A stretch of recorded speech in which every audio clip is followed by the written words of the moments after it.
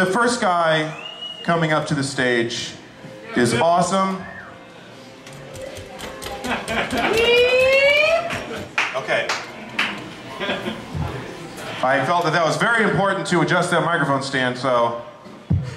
The first, well, I'm a comic, whatever, fuck it. The first comic coming to the stage is a really good friend of mine.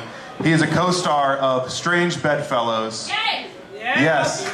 He's a swell guy and an awesome comic. Please welcome to the stage, Mr. David Marie Garland.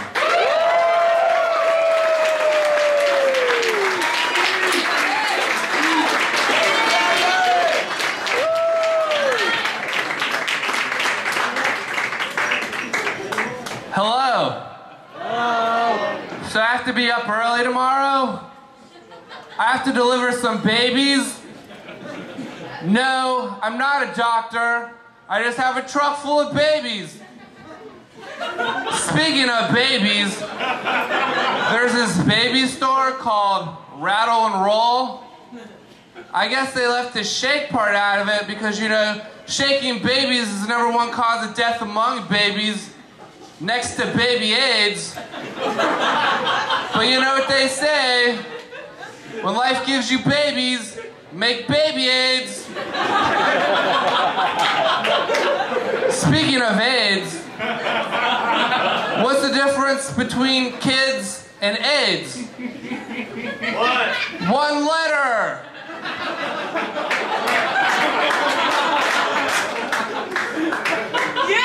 I know this guy named Alan, and he's a homo, which is short for homeowner. I'm joking, he's gay. So the other day, my best friend told me that he's been sleeping with my wife. And I was like, that must be awkward, because she suffers from insomnia and sleep apnea. But seriously, my wife died recently. I guess that means I'm in a long-distance relationship. Have you ever driven across a bridge before, and halfway across the bridge you put your turn signal on to make the person behind you think you're gonna drive off the bridge?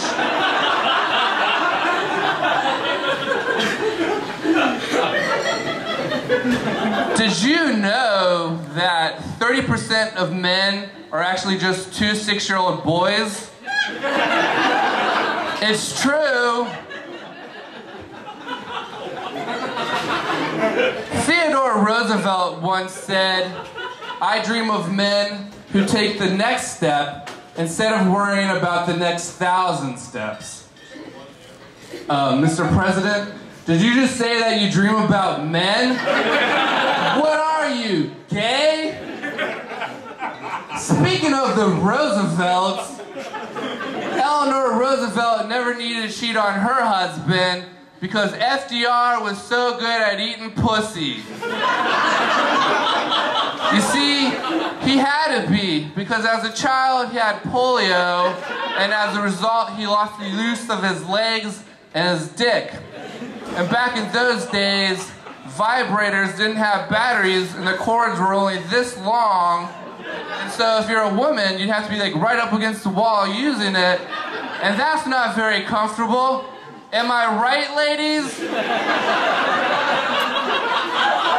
But speaking about Eleanor Roosevelt, she was a screamer. That means that when she has an orgasm, she would scream. So oftentimes, Secret Service men would hear yells coming from the presidential bedroom and kick down the door to see the President of the United States of America eating the First Lady's pussy. And if you're a Secret Service man and that's your first day, talk about awkward. Thank you all very much. God bless.